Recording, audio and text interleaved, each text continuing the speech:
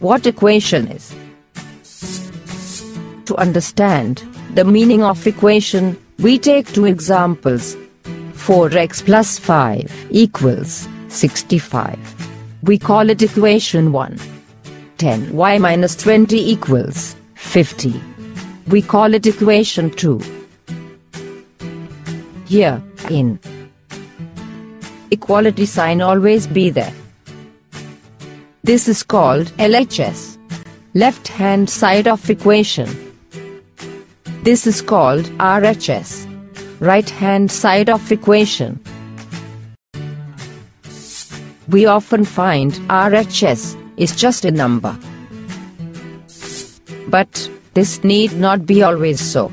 The RHS of an equation may be an expression containing the variable.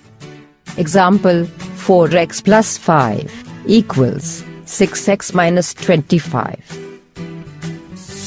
In short, an equation is a condition on a variable.